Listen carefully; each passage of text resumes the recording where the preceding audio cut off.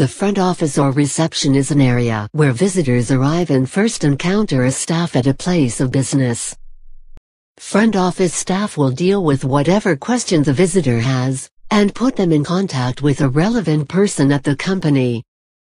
Broadly speaking, the front office includes roles that affect the revenues of the business.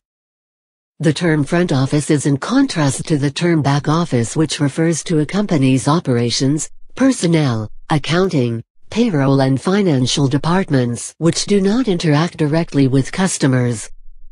The front office receives information about the customers and will then pass this on to the relevant department within the company.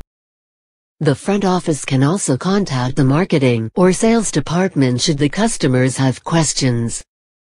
The company needs to give training to the front office manager, as this position will come in contact with customers the most. The most common work for the front office staff will be to get in touch with customers and help out internally in the office.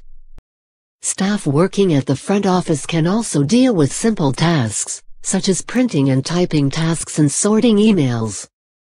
Although front office staff might only need to perform tasks such as answering the phone, using the printer and fax machine, training is still needed on these tasks.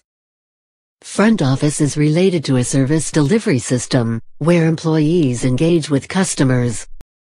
It uses the parameter of labor intensity to figure out the distinctive characteristics of a service.